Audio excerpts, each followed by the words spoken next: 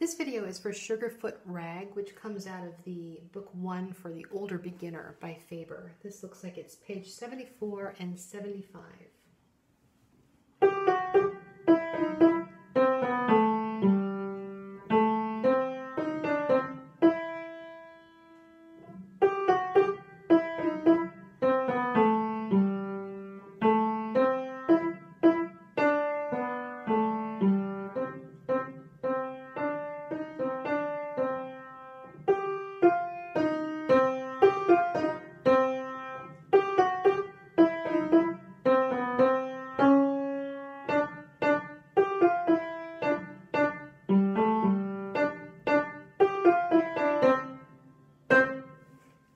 Okay, so let's take a look at the hand position. Right hand is in middle C position. That's pretty easy. Left hand thumb is on middle C as well. So your thumbs are sharing that key, or you could say that they live together. They are roommates.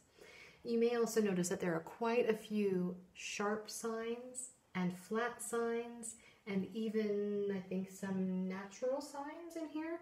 So anytime you see one of those, you'll have to pay attention to what that means. So at the beginning, we have a couple of sharp signs. So you'll be playing black keys there, okay? Our natural sign happens on the second line at measure 4.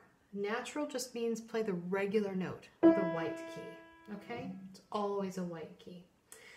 All right, let me talk to you about measure 14. The left hand plays C, B, C, and then crosses.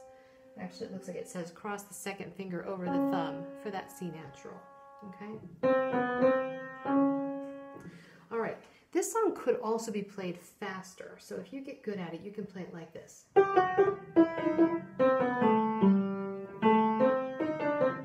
2, 3, 4.